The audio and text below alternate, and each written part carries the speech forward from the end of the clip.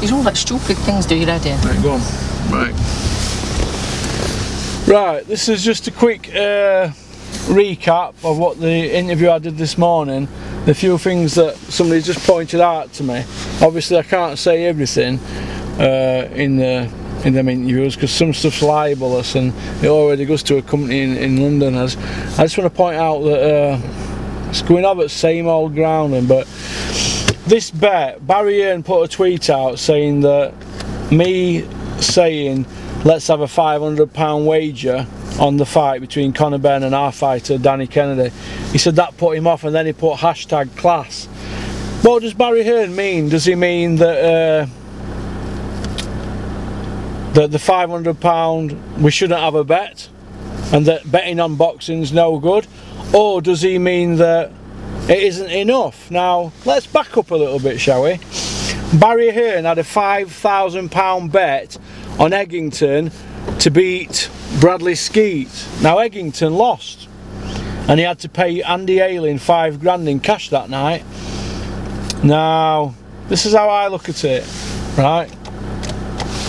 Barry Hearn can have a £5,000 bet with me if he wants. I'll up the bet to £5,000 because I like a bet, but obviously £5,000, I'm not a multi-millionaire, am I? So my cheeks have been nipping a bit, but I've had bigger bets than that before on other stuff, or bigger gambles should I say. But I ain't going to bottle out of it. If he wants a £5 grand bet with me, I'll have a £5,000 bet with him in cash. But I think it's stupid. I think £500 enough for the simple reason Eggington got beat against Skeet and Barry Hearn threw him under a bus in the changing rooms after. Over £5 grand. He's supposed to be worth 90 million, isn't he? So what's £5 grand to him? It's no, is it? So I can't understand what his actual problem is.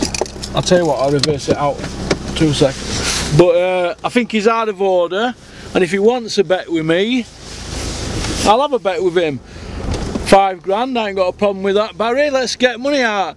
We can get somebody else to hold the cash, and I've not got a problem whatsoever having a bet with you. But don't make out that I've got no bottle or no class, because if we're going to talk about class, you put Harold Bomber Graham in a ring with a guy who had one eye, Julian Jackson. The British Boxing Board of Control, they refused Julian Jackson a licence to fight Harold Bomber Graham in England, so you moved the fight to Spain.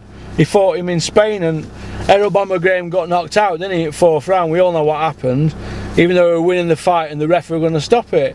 Now that's not classy, is it? If you're saying I've got no class, that's not classy. And then we've got StubHub. Now we all know about StubHub, don't we, Barry? Now StubHub is a company that were designed by 2 guys who were at Stanford University. They sold it to eBay now in 2007, but they had it for 7 years before they sold it to eBay. eBay only bought it because they saw what traffic were going through StubHub. Now StubHub are your sponsors. It's all over all your t-shirts, all your fighters' shorts, the tracksuits and everything. Now StubHub charge people £960 for 80 quid tickets. Now I know you're trying to come out with stuff making out that they're reselling tickets for you, or a pre-sale tickets. They also sell secondary market tickets, so let's not beat about the bush here. Wembley Stadium and the Cardiff Stadium and the O2 and all these other arenas in the country, they've been selling tickets for years. They don't need StubHub involved, so don't make out that you're doing fans a favour and it saves the Matchroom switchboard selling tickets, because we know fighters sell that much, but and arenas sell tickets, but StubHub is there for you to make extra money on the ticket. You're there to rinse as much money out of it as you can. Now personally, I don't agree with StubHub. I think they should stay out of boxing. I'm not a StubHub fan. But if you're talking about class, Julian Jackson had one eye, but you let him go in a ring to fight Harold Bomber Graham, who were your fighter at the time and who you fought, would deliver you a middleweight title. StubHub, you make money off that. Do I need to go on any further about some of your class things that you do? I mean, you played cards with my mate Shane Shotgun Collinson, 2 week on trot, £8,500 buy-in on Channel 5 at that Devilfish tournament in East London. Now my mate lost 17 grand in 2 visits to the table with you, Barry. So don't make out that having a bet on boxing is not classy. Of course it's not classy. It's a side bet, innit? Mickey Duff and Frank Warren, they had £50,000 apiece in a briefcase when Robin Reed fought Henry Wharton. Robin beat Henry Wharton. Frank won 50 grand off Mickey Duff. Now, I'll have a 5 grand bet with you if you want. I only had a 500 quid because I thought you had no bottle. You know, after Eggington got beat, I didn't think you'd want to bet again. You tore his arse off. And tore him a new arsehole in the dressing room, so if you want, Barry, I'll have a fight with you, but I'll have a bet with you. But don't talk to me or tweet things with my name in about class, mate. Let me tell you, I've done 10 years in prison, and 5 of it were keeping other people out of jail. So don't talk to me about class or morals. I've got more morals than you've ever got, mate, let me tell you.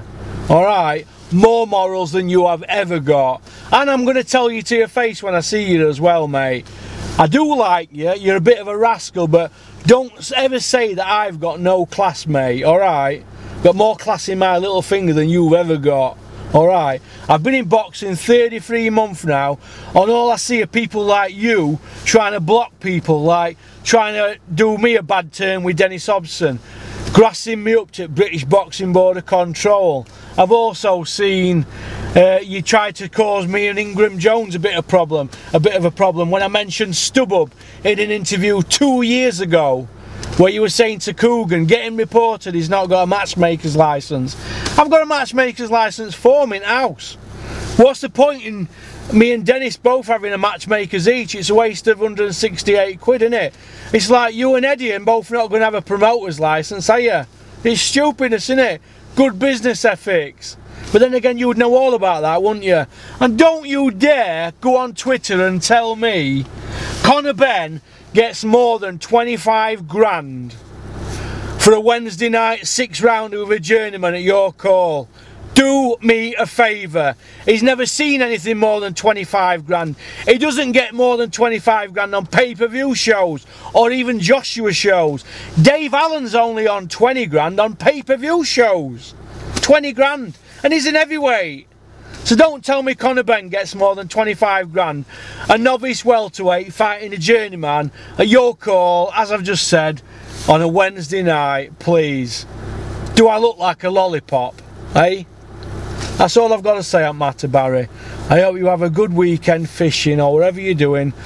And my best regards to your wife Susan and your kids. Alright? All the best.